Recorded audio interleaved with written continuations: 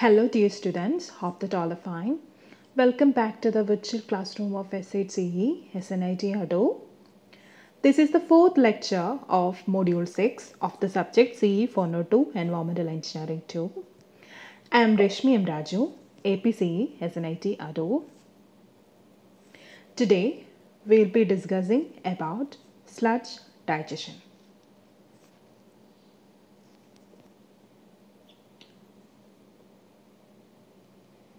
ഇപ്പോൾ സ്ലഡ്ജ് എന്താണെന്ന് അറിയാം. അപ്പോൾ ഈ സ്ലഡ്ജിനകത്ത് ചില കോംപ്ലക്സ് ആയിട്ടുള്ള ഓർഗാനിക് സബ്സ്റ്റൻസസ് ഉണ്ട്. ആ സബ്സ്റ്റൻസസിനെ സിംപ്ലർ ആയിട്ട് സ്റ്റേബിൾ ആയിട്ടുള്ള കോമ്പൗണ്ട്സ് ആയിട്ട് കൺവേർട്ട് ചെയ്യുകയാണ് ശരിക്കും സ്ലഡ്ജ് ഡൈജഷൻ വഴി നടക്കുന്നത്. Actually ഡീകമ്പോസിഷനാണ് by biological action. ചില അനോറോബിക് ബാക്ടീരിയാസിൻ്റെ ഹെൽപ്പ് വെച്ചിട്ടാണ് നമ്മളിവിടെ ഇത് നടത്തുന്നത്. ഇതിനകത്ത് വരുന്ന ദിസ് സോളിഡ് ഓർഗാനിക് മാറ്റേഴ്സിന് ശരിക്കും ചേഞ്ച് ആണ് സംഭവിക്കുന്നത്. ഒരു പർട്ടിക്കുലർ എമൗണ്ട് അവിടെ ലിക്വിഫൈ ആയി പോകുന്നുണ്ട്, മറ്റൊരു പർട്ടിക്കുലർ എമൗണ്ട് അവിടെ ഗ്യാസ് ആയിട്ട് മാറുന്നുണ്ട്. അങ്ങനെ നമ്മുടെ എൻറ്റയർ സ്ലഡ്ജ് എന്ന് പറയുന്നത് അതിന് കുറച്ച് ചേഞ്ചസ് വരുവാണ്. ഫോർ എക്സാമ്പിൾ അതിൻ്റെ വോളിയം എന്ന് പറയുന്നത് ഗ്രേറ്റ്ലി റെഡ്യൂസ് ആവുകയാണ് ചെയ്യുന്നത്. ഇനി ശരിക്കും എന്താണ് സ്ലഡ്ജ് ഡൈജഷൻ സംഭവിക്കുന്നത് നമുക്ക് നോക്കാം. ശരിക്കും സ്ലഡ്ജ് ഡൈജഷൻ അവിടെ സഹായിക്കുന്ന രണ്ട് ഡിഫറെൻറ്റ് ഗ്രൂപ്പ്സ് ഓഫ് ബാക്ടീരിയാസ് ആണ്, which is living simultaneously in the same environment. അതിൽ ഒരു ഗ്രൂപ്പ് എന്ന് പറയുന്നത് നോർമലി നമ്മുടെ സ്ലഡ്ജിനകത്ത് തന്നെ ഉള്ള ഒരുപാട് ഗ്രേറ്റർ നമ്പറിലുള്ള, അതായത് നമ്മുടെ ഡീകമ്പോസിഷനെ സഹായിക്കുന്ന സാപ്രോഫൈറ്റിക് ഓർഗാനിസംസ് ആണ് ഒരു ഗ്രൂപ്പ് എന്ന് പറയുന്നത്. അപ്പോൾ ഈ ഗ്രൂപ്പാണ് ശരിക്കും നമ്മുടെ കോംപ്ലക്സ് ആയിട്ടുള്ള ഓർഗാനിക് സബ്സ്റ്റൻസസിനെ അറ്റാക്ക് ചെയ്യുന്നത്. ഓർഗാനിക് സബ്സ്റ്റൻസസ് എന്ന് പറയുമ്പോൾ ഫാറ്റ്സ് വരാം, കാർബോഹൈഡ്രേറ്റ്സ് വരാം, പ്രോട്ടീൻസ് വരാം. അപ്പോൾ ഇതിനെയൊക്കെ കൺവേർട്ട് ചെയ്തിട്ട് സിമ്പിളായിട്ടുള്ള ഓർഗാനിക് കോമ്പൗണ്ട്സ് ആയിട്ട് മാറ്റുകയാണ് ഇവിടെ ചെയ്യുന്നത്. ആസിഡ് ഫോമിങ് ബാക്ടീരിയാസ് ആണ് അവിടെ ഉള്ളത്. ഇങ്ങനെ കൺവേർട്ട് ചെയ്യുന്നതിന് അവിടെ ഫാറ്റി ആസിഡ്സ് ആയിട്ട് മാറുകയാണ് ചെയ്യുന്നത്. അപ്പം ഇങ്ങനെയുള്ള ആസിഡിൻ്റെ എമൗണ്ട് കൂടുന്ന വെച്ചിട്ട് ചിലപ്പോൾ അതിൻ്റെ pH തന്നെ ലോവർ ആവാനുള്ള ചാൻസ് ഉണ്ട്. ഇനി ഇവിടെ ഒരു സെക്കൻഡ് ഗ്രൂപ്പ് ഓർഗാനിസംസ് ഉണ്ട്, അതായത് മീഥേൻ പ്രൊഡ്യൂസ് ചെയ്യുന്ന ബാക്ടീരിയ. ആദ്യത്തെ കൺവേർഷൻ വെച്ച് നടക്കുന്ന ഈ ആസിഡ്സിനെ യൂട്ടിലൈസ് ചെയ്തിട്ടാണ് ഇവിടെ, അതായത് നമ്മുടെ ഫസ്റ്റ് ഗ്രൂപ്പ് ഓഫ് ബാക്ടീരിയ ആണ് ശരിക്കും അവിടെ ആസിഡ്സിനെ ക്രിയേറ്റ് ചെയ്യുന്നത്. അതിനെ യൂസ് ചെയ്തിട്ട് നമ്മുടെ second group of bacteria, that is methane producing bacteria, അവിടെ മീഥേനെ പ്രൊഡ്യൂസ് ചെയ്യുകയാണ് ചെയ്യുന്നത്. ഇവിടെ ഓൾറെഡി pH കുറയുമെന്ന് പറഞ്ഞു. അപ്പോൾ ആ pH ചേഞ്ച് ആണ് ശരിക്കും ഇതിനെ ഫേവർ ചെയ്യുന്ന കണ്ടീഷൻ എന്ന് പറയുന്നത്. പക്ഷേ നമ്മുടെ ആദ്യത്തെ ബാക്ടീരിയ കമ്പയർ ചെയ്യുമ്പോഴത്തേക്ക് ഇതിൻ്റെ നമ്പർ എന്ന് പറയുന്നത് വളരെ കുറവായിരിക്കും, അതേപോലെ റീപ്രൊഡക്ഷൻ റേറ്റും കുറവാണ്. അപ്പോൾ അതുകൊണ്ട് തന്നെ ഇവിടുത്തെ ഓർഗാനിക് ആസിഡ്സിൻ്റെ എമൗണ്ട് കൂടും. അതിനനുസരിച്ചുള്ള മീഥേൻ ബാക്ടീരിയസ് അവിടെ ഇല്ലാത്തത് കൊണ്ട് അവിടെ pHൻ്റെ ഒരു ഡ്രാസ്റ്റിക് റിഡക്ഷൻ തന്നെ അവിടെ സംഭവിക്കും. അതായത് അത്രയും pH കുറവ് വന്നാൽ നമ്മുടെ മീഥേൻ ബാക്ടീരിയയ്ക്ക് അവിടെ ലിവ് ചെയ്യാൻ പറ്റത്തില്ല. സോ നമ്മൾ ഈ രണ്ട് പ്രോസസ്സും അല്ലെങ്കിൽ രണ്ട് ബാക്ടീരിയൽ ആക്ഷനും നടക്കണമെങ്കിൽ അതിനനുസരിച്ചുള്ള കണ്ടീഷൻ വേണം നമ്മൾ കൊടുക്കേണ്ടത്. So that proper environment requires the balance between population of organisms, food supply, temperature, pH and food accessibility.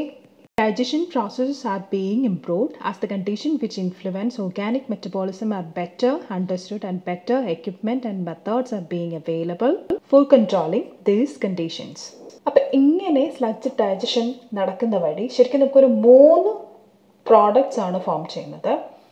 അതായത് digested sludge, gas, then സൂപ്പർനേറ്റഡ് liquor. അതിലാദ്യത്തെ digested sludge എന്താണെന്ന് നമുക്ക് നോക്കാം. ഡൈജഷൻ ടാങ്കിൻ്റെ ഏറ്റവും താഴെ സെറ്റിലായി കിടക്കുന്ന ഒരു സംഗതിയാണ് ഡൈജസ്റ്റഡ് സ്ലഡ്ജ് എന്ന് പറയുന്നത്, which is A stable humus like solid matter, ചാറി black in colour and with reduced moisture content. അതായത് അൺഡൈജസ്റ്റഡ് സ്ലഡ്ജിനെക്കാളും ഒരു 1/3 ടൈംസ് മാത്രമേ ഇവിടെ വോളിയം കാണത്തുള്ളൂ. ഇതിനെ വളരെ പെട്ടെന്ന് തന്നെ നമുക്ക് ഡ്രൈ ചെയ്ത് മാനുവൽ പരുവത്തിലേക്ക് മാറ്റാൻ വേണ്ടി പറ്റും in the form of cakes. Undigested സ്ലഡ്ജിനെക്കാളും വളരെ ബെറ്റർ ആയിട്ടുള്ളൊരു സംഗതിയാണ് ദിസ് ഡൈജസ്റ്റഡ് സ്ലഡ്ജ് എന്ന് പറയുന്നത്. ഇത് ഫ്രീ ഓഫ് പാത്തജൻസ് ആയിരിക്കും, അതുപോലെ മാനുവൽ വാല്യൂം കൂടുതലാണ്. ഇനി അടുത്ത് വരുന്നതാണ് ഗ്യാസസ് ഓഫ് ഡീകമ്പോസിഷൻ. ഇവിടെ ഡീകമ്പോസിഷൻ നടക്കുന്നതുകൊണ്ട് തന്നെ ചില സിവർ ഗ്യാസസ് ഇവിടെ ഫോം ചെയ്യുന്നുണ്ട്, sewage gases like methane, carbon dye oxide, then nitrogen, hydrogen sulphides etcetera.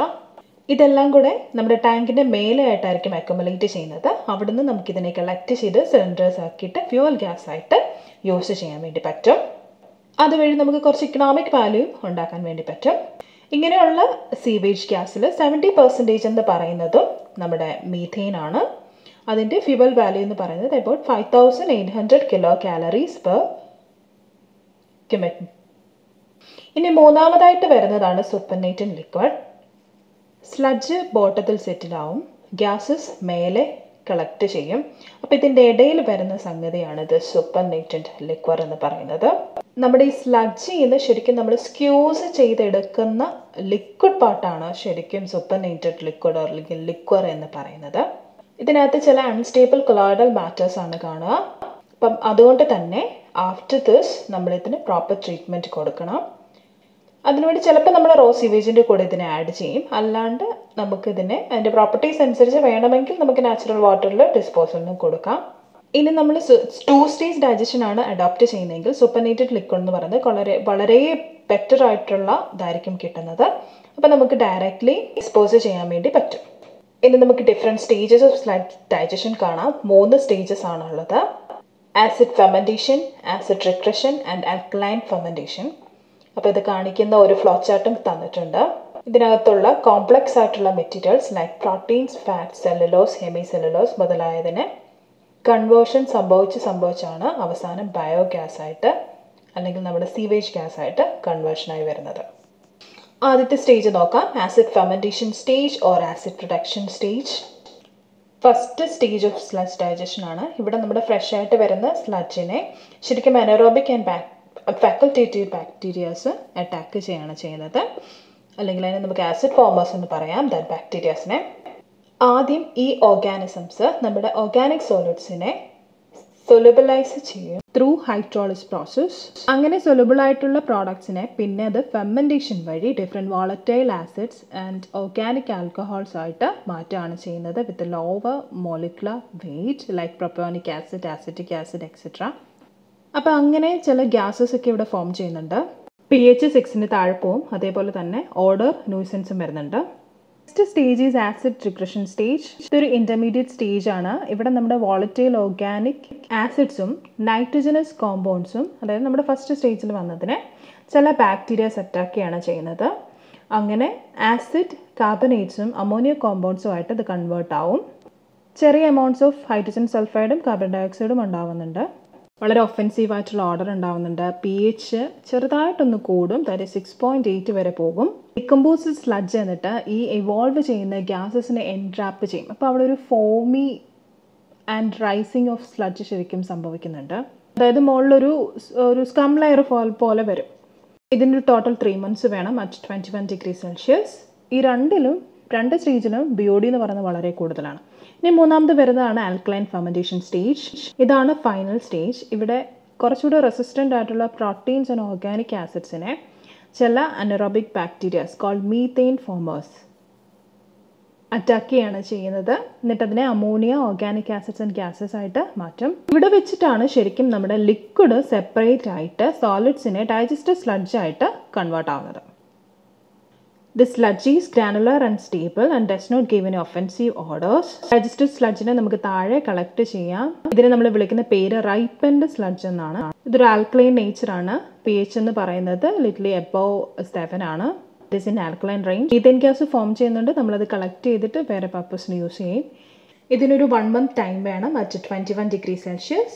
ഇവിടുത്തെ BOD എന്ന് പറയുന്നത് പതുക്കെ കുറയും.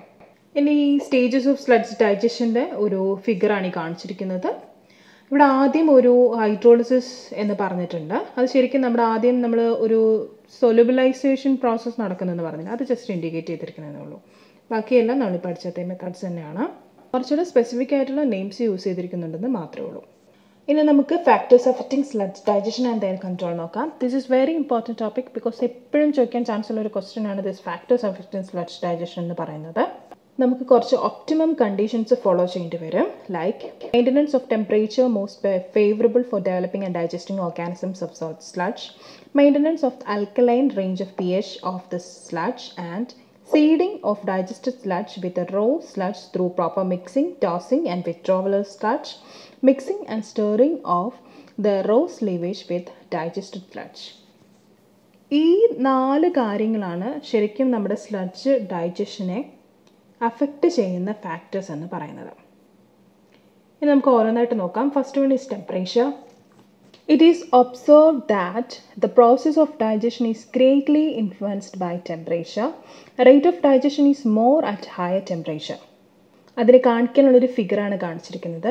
ഇവിടെ നമുക്ക് 2 ഡിഫറെൻറ്റ് ടെമ്പറേച്ചർ സോൺസ് ആണ് വരുന്നത്. First one is zone of thermophilic digestion, second one is zone of mesophilic digestion. Zone of thermophilic digestion brought about by the heat-loving organisms. The temperature range is 50 degrees Celsius to 35 degrees Celsius. Optimum temperature is in the zone is 54 degrees Celsius, and at this temperature, digestion period can be brought down to about 7 to 10 days only. அடுத்த stage ആണ് zone of mesophilic digestion, in which common organisms are mesophilic bacteria. ഇതിൻ്റെ range എന്ന് പറയുന്നത് 20 degrees Celsius to 40 degrees Celsius. ഒരു 20 ഡിഗ്രിക്ക് താഴെ പോകുമ്പോഴത്തേക്ക് ശരിക്കും നമ്മുടെ ബാക്ടീരിയൽ ആക്ഷൻസ് എന്ന് പറയുന്നത് സ്ലോ ആവാൻ തുടങ്ങും. 10 ഡിഗ്രിക്ക് താഴെ പോകുമ്പോൾ ഒട്ടും തന്നെ ഇല്ലാതെയാവും. It should be noted that in practice, sludge digestion is never carried to completion, but only for a sufficient period of time to render sludge offensive, easy to dry and obtain large amount of sludge gas. ഇവിടുത്തെ optimum temperature എന്ന് പറയുന്നത് 35 degree Celsius ആണ്. 4 weeks ആണ് വേണ്ടി വരുന്ന digestion period. പക്ഷെ നമ്മളൊരു 49 degree കൊടുത്തു കഴിഞ്ഞാൽ നമുക്കിതിനെ ഇൻക്രീസ് ചെയ്യാൻ പറ്റും. അതായത് ഒരു 15 to 18 ഡേയ്സ് ഒക്കെ വരാം. പക്ഷേ ഓഡോ ന്യൂസൻസ് ഒക്കെ വരും. അതുകൊണ്ട് നമ്മളങ്ങനെ ചെയ്യില്ല. ഇനി അടുത്തതാണ് pH. 7.2 to 7.4 ആണ് ശരിക്കും നമ്മുടെ ഡിസൈറബിൾ pH റേഞ്ച് എന്ന് പറയുന്നത്. The acidity increases with overdosing of raw sludge, over withdrawal of digested sludge, and with the sudden admission of industrial waste into the digestion tanks. The remedy in such case is to add hydrated lime in dose of 2.25 to 4.5 kg per 1000 persons. The amount of raw sludge to be added daily for maintenance of the optimum value of pH should be 3 to 5% by weight of the digested sludge. Next one is seeding with digested sludge. നേരത്തെ തന്നെ digested ആയിട്ടിരിക്കുന്ന സ്ലഡ്ജുമായിട്ട് നമ്മൾ fresh സ്ലഡ്ജിനെ mix ചെയ്യുന്ന ഒരു പ്രോസസ്സിനെയാണ് ശരിക്കും seeding എന്ന് പറയുന്നത്. Under controlled temperature condition. അങ്ങനെ ചെയ്യുന്ന വഴി നമുക്കൊരു ബാലൻസ്ഡ് കണ്ടീഷൻസ് കിട്ടും. ഡിക്കമ്പോസിങ് സ്ലഡ്ജിനകത്തുള്ള ഗ്യാസ് ബബിൾസ് ശരിക്കും മേലെ ചെന്നിട്ട് സ്ലഡ്ജിൻ്റെ ഡിക്കമ്പോസിബിൾ പാർട്ടിക്കിൾസുമായിട്ട് മിക്സ് ആയിട്ട് അവിടെ കുറച്ചും കൂടെ വേഗം ഡിക്കമ്പോസിഷൻ നടത്തും. Gases escape while the decomposed sludge particles are carried back to the bottom. In this way, mass of sludge is kept in circulation and bacterial enzymes get every opportunity of attacking the incoming fresh sludge. Seeding is therefore an important requirement in the successful operation of a digestion tank.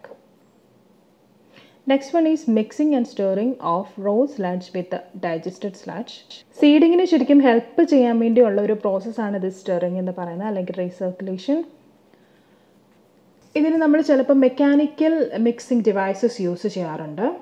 While others have an arrangement of recirculation of the tank contents by pumping or agitation set up by the gas evolved. Stirring also helps in transmitting heat from a heating coil to the tank contents, where it is required to heat up the tank as in cold countries to maintain optimum temperature of digestion. പക്ഷേ exercise stirring നമ്മൾ കൊടുക്കുകയാണെങ്കിൽ അത് ബാക്ടീരിയസിനെ kill ചെയ്യാനുള്ള chance ഉണ്ട്. Proper stirring however result in even distribution of incoming sludge, breaks and reduces the scum and helps in increasing the production of gas. So നിങ്ങൾക്ക് sludge digestion എന്താണ്, അതിൻ്റെ different stages എന്താണ്, അതിൻ്റെ പ്രോഡക്ട്സ് എന്തൊക്കെയാണ്, അതുപോലെ അതിൻ്റെ ഫാക്ടേഴ്സ് എഫക്റ്റിംഗ് എന്തൊക്കെയാണ് എന്ന് മനസ്സിലായെന്ന് വിചാരിക്കുന്നു. So thanks for watching. Stay happy, stay healthy and stay safe.